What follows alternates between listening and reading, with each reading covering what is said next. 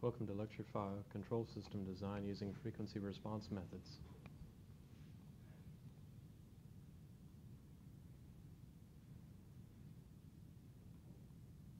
The objectives of today's lecture is to learn how, via the frequency response method, to adjust the gain, to trade off the transient behavior and the steady state behavior to meet the specifications of your system. So as you know, when you adjust the gain, you can move the closed loop poles about the root locus and alter both the transient behavior and the steady state behavior. Usually what happens is the transient behavior improves, the steady state behavior degrades, and vice versa. So really the gain can't help you tweak the design, but it can't help you redesign the behavior of the system.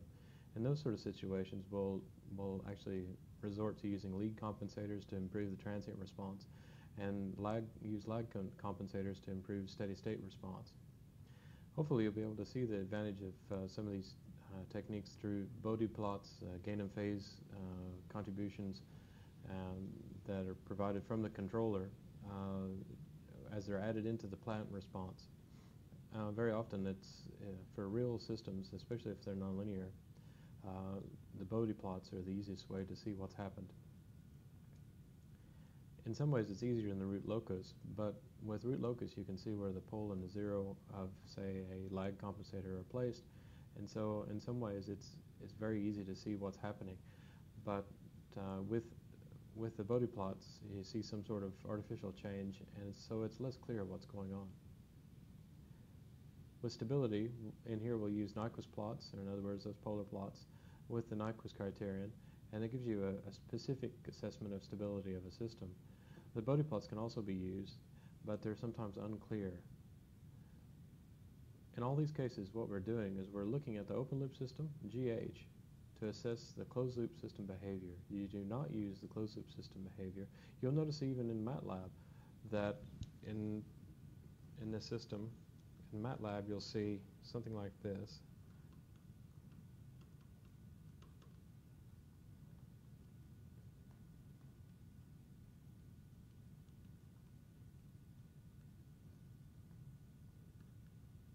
A closed loop Bode plot. This isn't what we're going to be talking about. We're going to use GH to assess the closed loop system. So we're using all the behavior of the open loop system, and we'll totally ignore the behavior of the closed loop system in our plotting, and what we're trying to determine is what that closed loop system would act like with our open loop system and with a specific gain. As you remember, the Nyquist plots is just a substitution of j omega into S, of n for S into GH. So it's just a polar plot of G of j omega, H of j omega. The Nyquist path means that j omega goes from minus j infinity to positive j infinity. So whenever we plot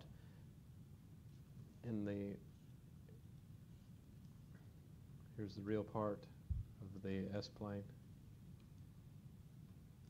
and here's the imaginary part, and what we're looking at here is actually only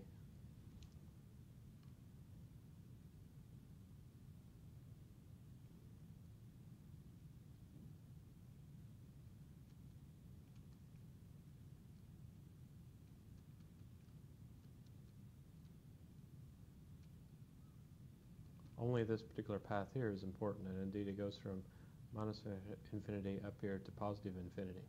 So this is the source of our data, and so then S goes from minus j infinity all the way through to plus j infinity. Okay, so it's along this path, and if you remember right when we talked about the Nyquist path, it's actually a closed path. But it turns out that if you place the j infinity values, any of these j infinity values will be exactly the same. So this is the only part we have to worry about.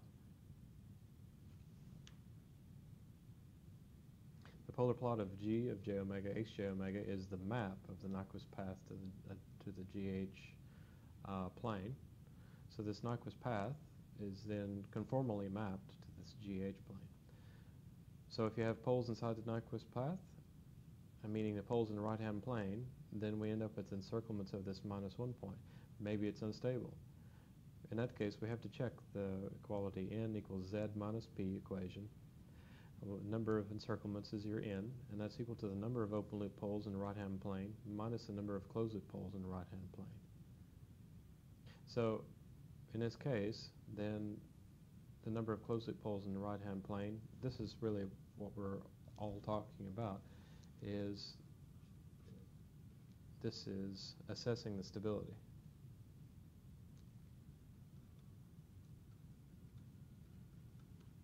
The thing is that the number of encirclements, this comes from the Nyquist plot. So we have this. The Z, number of open loop poles in the right-hand plane, that comes from GH. So we've got that. The P, the number of closed loop poles in the right-hand plane, we have to use this equation to find. It's what we're looking for. So in other words, P is equal to N plus Z, and what's this number? That's the idea.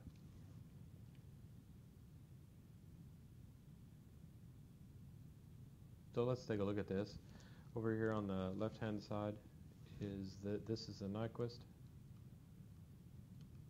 Of course, this is the Bode over here. Over here, I should say. And then this is actually the time response. Okay, so we have Nyquist, time response, and Bode plots all in one picture. For a stable and well-damped system, we get we have a bit of an oscillatory behavior, but it damps out according to an input that's a step input here. If we look at the Nyquist plot, we actually have from omega goes from omega 0 all the way to omega goes to infinity, we have it come in like so, and if we actually draw the rest of this plot,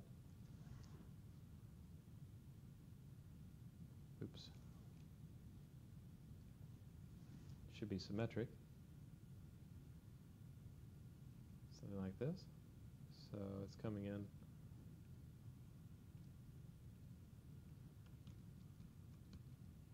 and remember the right hand side of the curve is inside.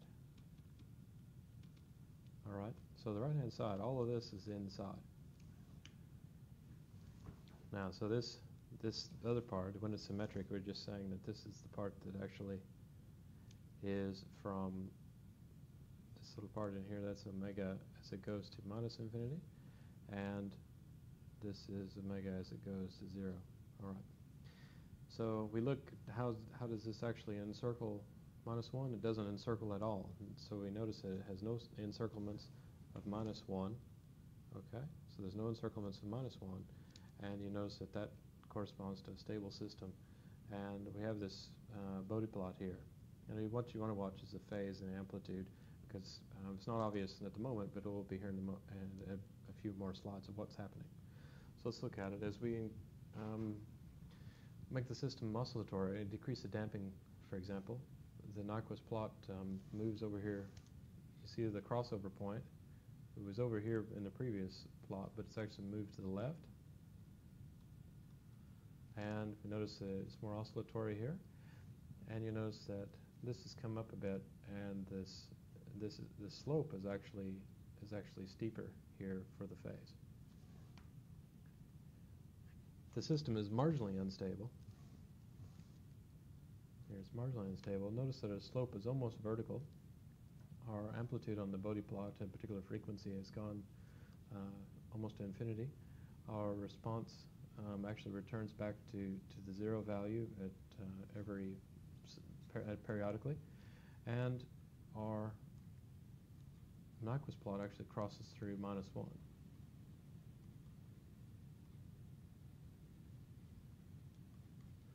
Notice that if we plot the other part, right, we'd still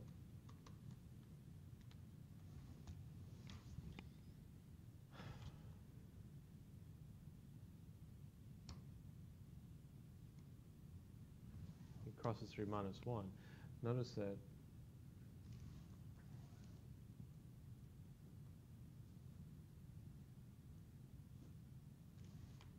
crosses through minus 1 here.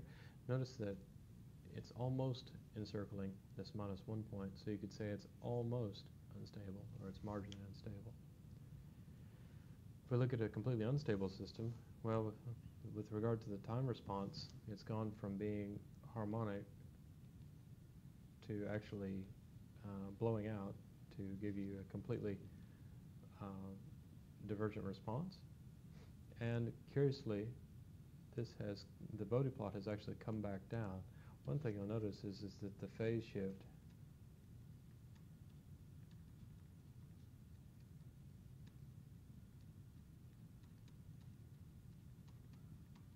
is now positive rather than being negative. So rather than going down like this, it's actually gone positive. If we look over here at its Nyquist plot, remember we originally had it over here at some value, we had another value, the marginally unstable. Now it's gone completely left of the minus 1 point to become, so the system has become unstable.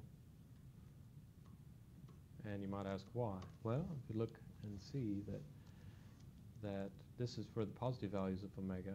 Remember, we have a symmetric plot for the negative values of omega. Nyquist plot is coming in, the right-hand side is inside, it's coming in, and it's actually closed on the right-hand side. So all of this is actually inside, and if we trace a line in any direction radially like that, we see that this is clockwise crossing, and that is also a clockwise crossing. So our number of encirclements is equal to 2, and it's not equal to 0, so our system's unstable. From the Nyquist plots, then, we can also see how stable systems are, not just whether they're stable or not. We might imagine two ways to manipulate the stability. We can increase the closed-loop gain, which tends to move this negative real axis crossing of GH of j omega to the left towards minus 1, and increasing the instability of the system. And then rotate the GH plot counterclockwise about the origin to decrease its stability. So for example, if we have a system, here's our S-plane, okay, and we have, there's part of our plot, here's the rest of it, all right, you can imagine it, and here's your minus 1 point.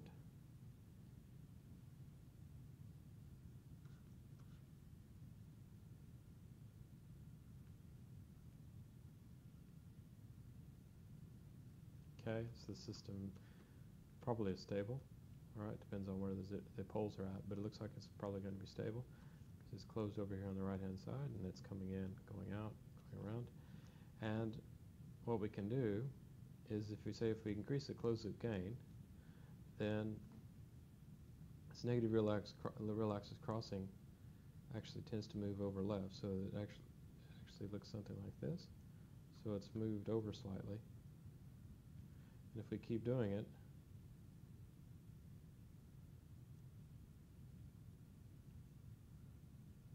something like that, and if we keep going on, then you can drive the system unstable. So the closed loop gain, okay, the closed loop gain K influences where this point is at.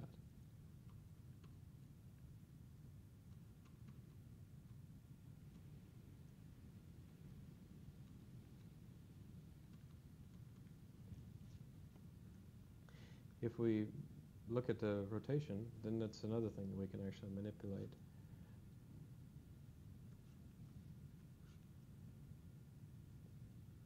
You might think if there's at least the positive part of the plot.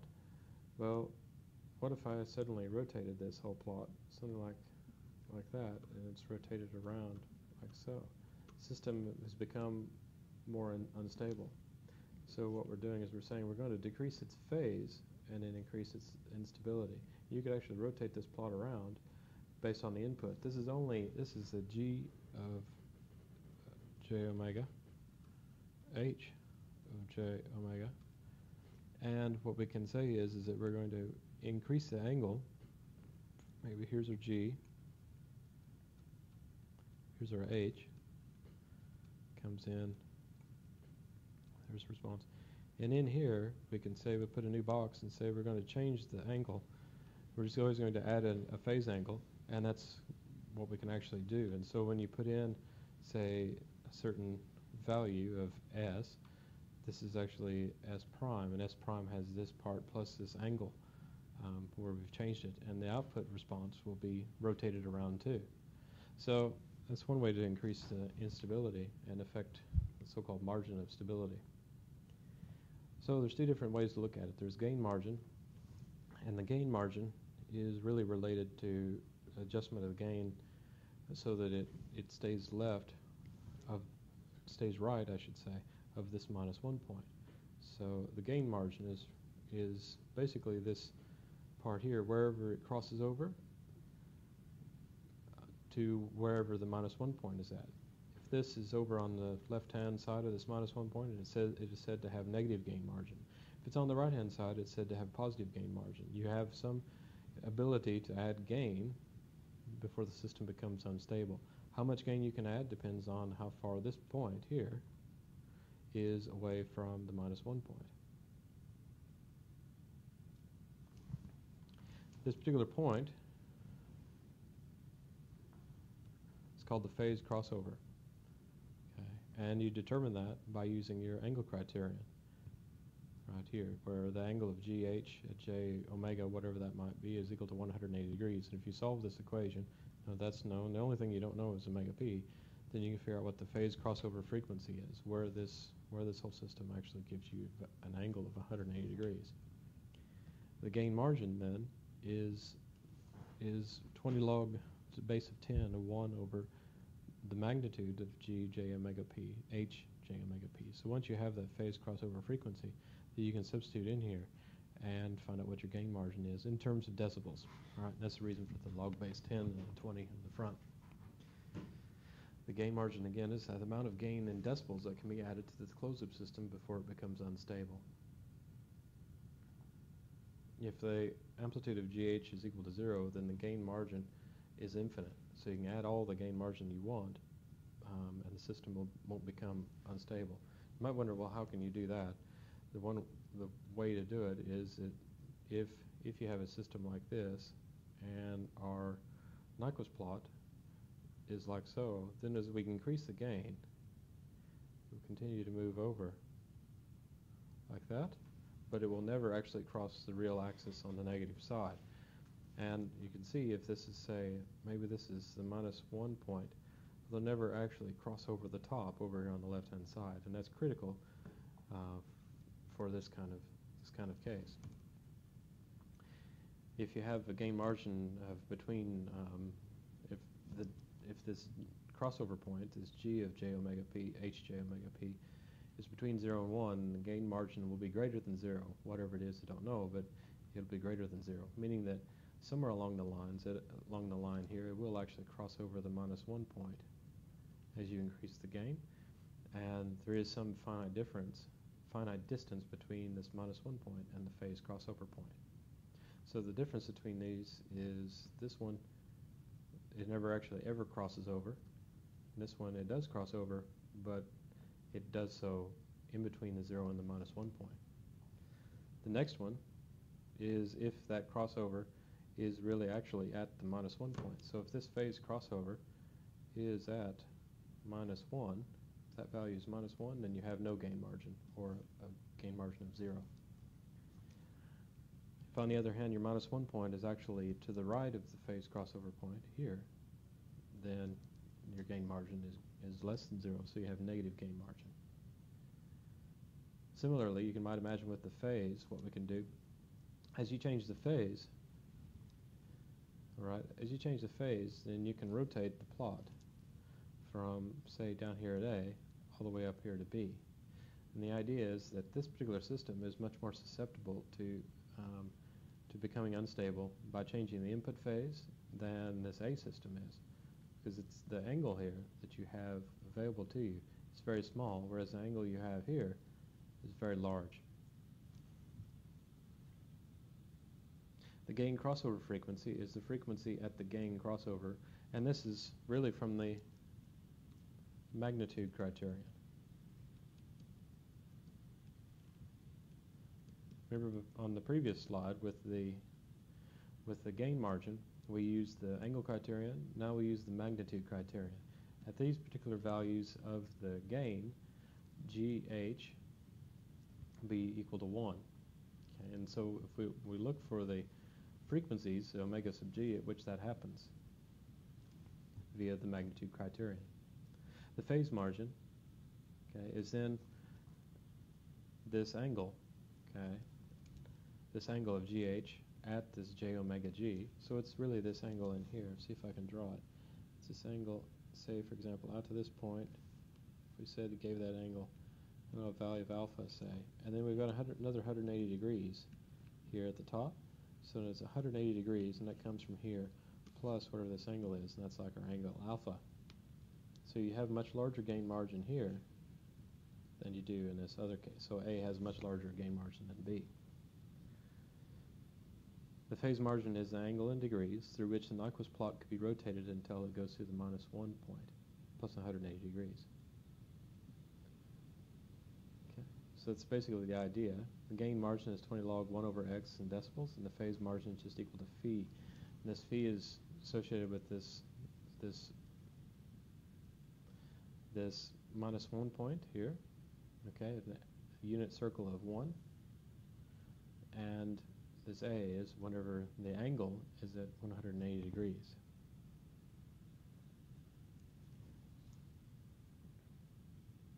Here's an example. We say we have GH of 2500 divided by S times S plus 5 times S plus 50. Then our Nyquist plot would be as shown here. We'd have out here at a radius of 1, our gain crossover frequency would be 6.22 radians per second.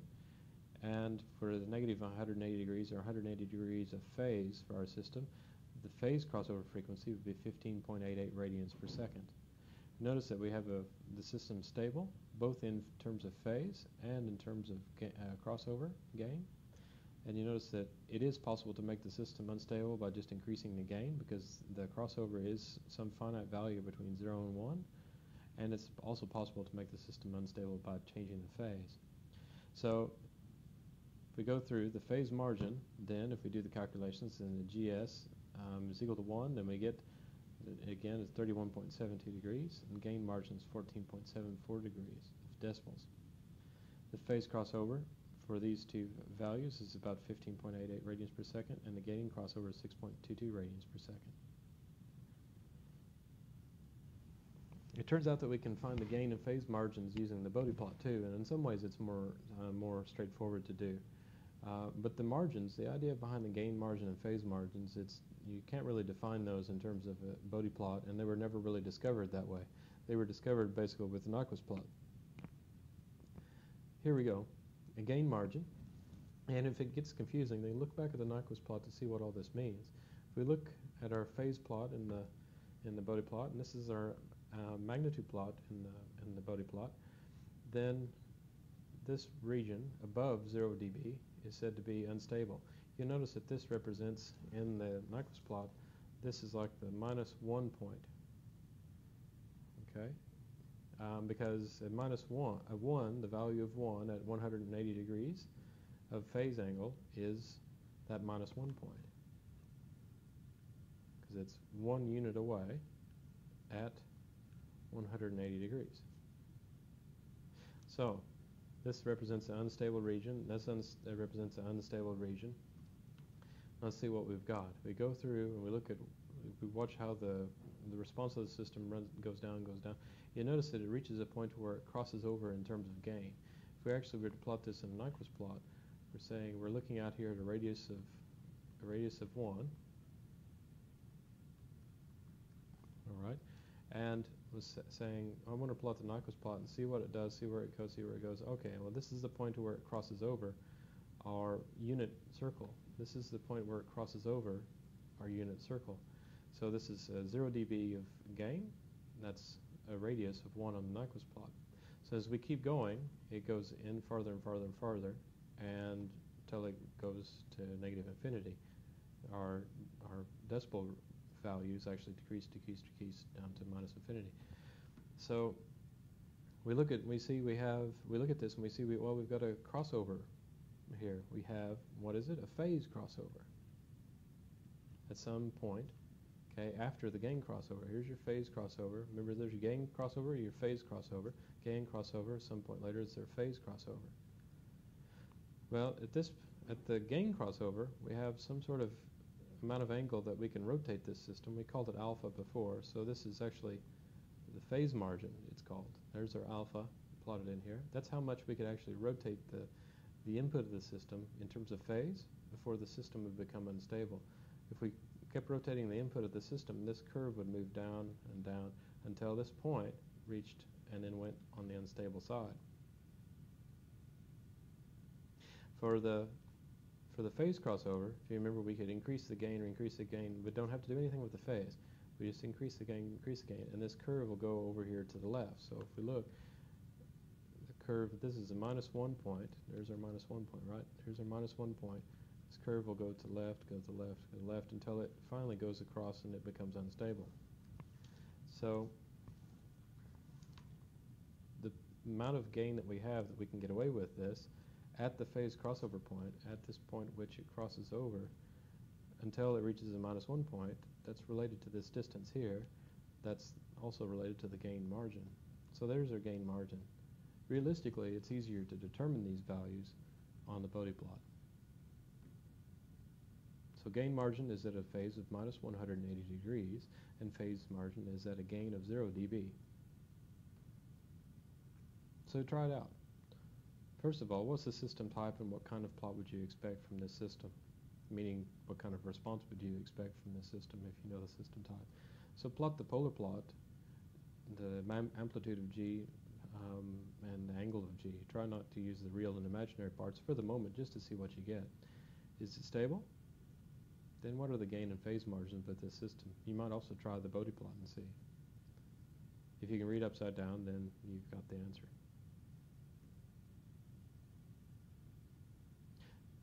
Another thing we probably need to talk about before we go much farther is the second order systems, because all of the systems that we talk about, we can have, if we look at the response of a system, we can actually look at them in a root locus plot, and they might be very complicated. They might have a lot of poles and a lot of zeros and all of those things.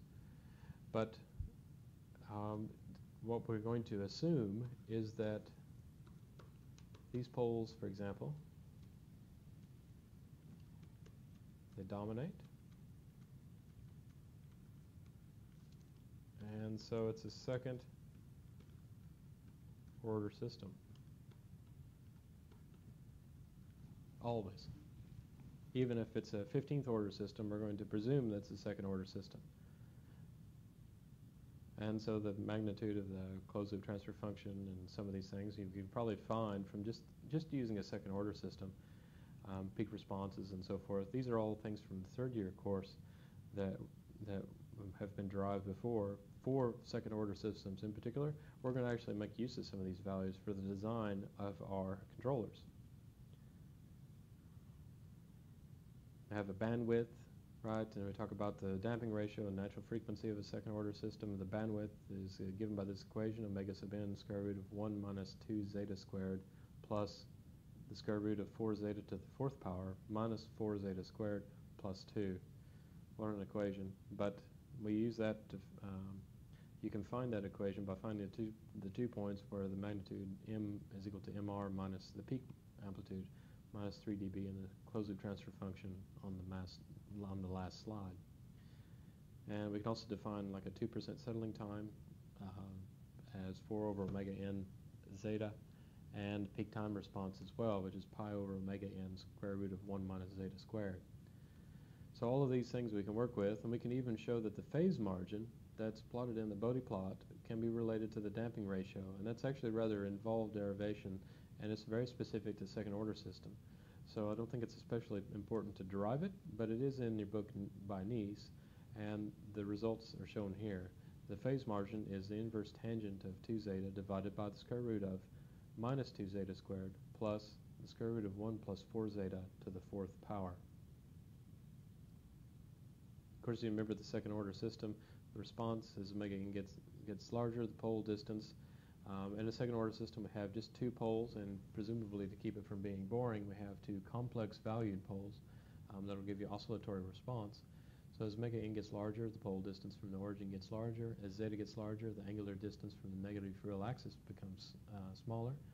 So you get all these different behaviors, a unit step response, and then here's our frequency response. So the idea is that as omega n gets larger, the rise time gets smaller and the system responds faster. And as zeta gets larger, the rise time gets larger and the system responds more slowly.